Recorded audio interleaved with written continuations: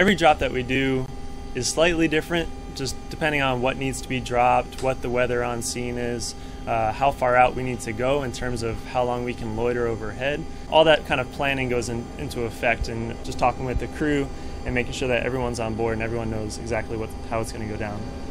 You'll have your trip out, and then you'll descend to altitude, which is about 500 feet. And, you'll get in a pattern, you'll figure out where you're going to do your drop, and you mark your position for your drop, usually with a Mark 58 flare, which lasts about an hour. You'll get in your drop pattern, which is kind of like a racetrack, and you have your countdowns to drop, and the pilot will prompt the drop master at 30 seconds, and the drop master will respond that the gear's ready, and then again at 15 seconds, and then you'll do your drop, push the item out the back of the plane, and then it has a bag with a trail line attached, and we'll have to retrieve that bag onto the plane.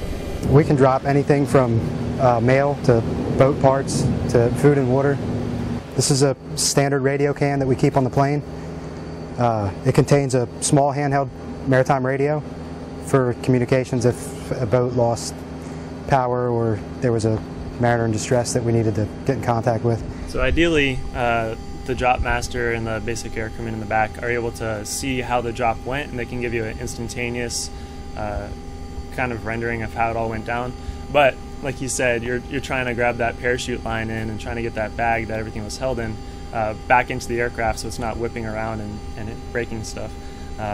So maybe they weren't able to catch it. So we usually come around and check out up front as well, so we in the cockpit can see exactly how it went. Especially if we're doing several drops, it helps us to kind of get our timing down for the second and third and fourth drops.